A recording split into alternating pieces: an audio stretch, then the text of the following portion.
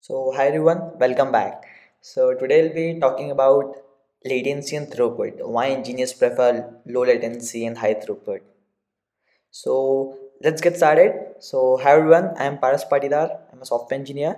So, let's get started on this. So, let's first start about latency and throughput, right?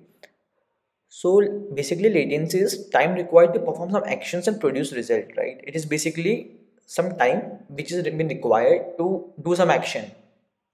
But in case of throughput, it is number of such actions performed or executed in per unit of time, basically, right? So how many actions we can perform in that unit of time, that is throughput. So in latency, we actually measure time, right? But in throughput, basically in that amount of time, how many actions can be performed. Okay, so that is throughput. So I'll give you an example, right?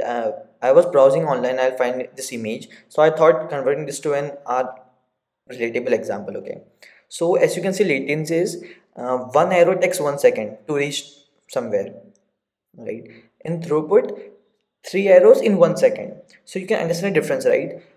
Latency basically means we are calculating the time it takes to reach an arrow to a point, right?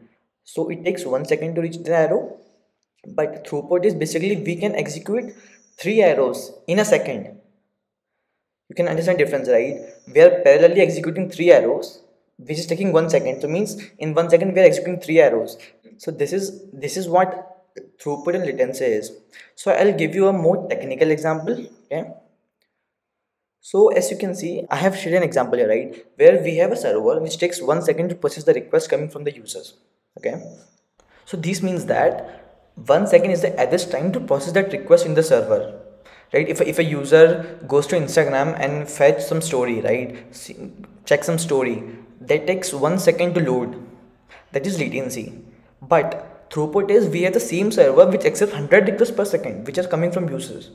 Basically, now 100 people are opening that story, so every people will take 1 second to open that story. That is throughput. Means server has that capacity to handle 100 users at a time in a second. So that is throughput, right? So this is a major difference between latency and throughput.